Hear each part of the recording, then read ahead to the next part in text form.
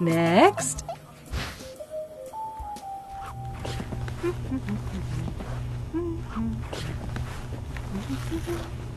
Luscious, will you join me?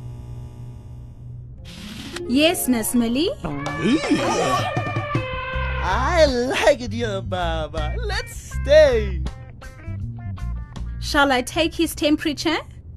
We don't use those old mercury thermometers anymore, Luscious. This is the new, single-patient, disposable NexTemp thermometer. The good news is, there's no shakedown time, but it works just like the old thermometers. You still wait for 1 minute under the tongue and 3 minutes under the arm. The only difference is how you read the temperature, because the NexTemp is a color change dot matrix thermometer. Be sure to hold the thermometer at the handle end, where you see the NexTemp name. Don't touch the grid end, that will be going into the patient's mouth.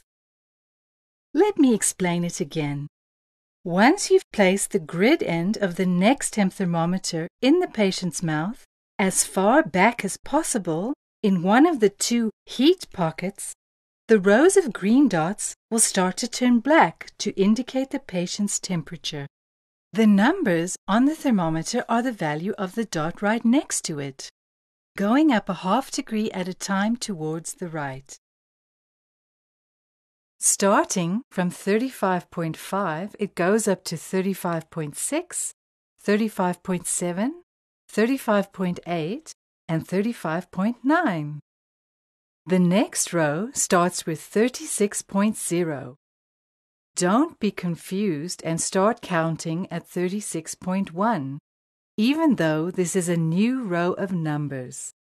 This new row starts at 36.0, then goes to 36.1, 36.2, 36.3, and 36.4. After that, the next row starts at 36.5, and this pattern of the temperature going up at 0.1 degree at a time repeats itself all through the rows. The black dot with the highest number on the grid represents the patient's actual temperature. This temperature is 36.4 degrees. This temperature is 37.0 degrees. This temperature is 38.9 degrees. When you are ready to take the patient's temperature, ask the patient to open their mouth. Make sure the green dots face upwards and are in contact with the underside of the tongue. Ask the patient to close their mouth, breathe through their nose and press down on the thermometer with their tongue for at least 60 seconds. So be ready to read and record the patient's temperature while you are waiting for the 60 to 90 seconds to go by. Remove the thermometer from the patient's mouth and immediately read and record the indicated temperature. By using the NexTemp thermometer, we reduce the risk of cross-infection and reinfection that often occurs with other thermometers.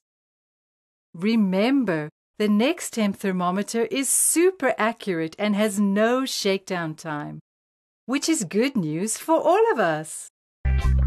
See, Luscious, together we can make it better.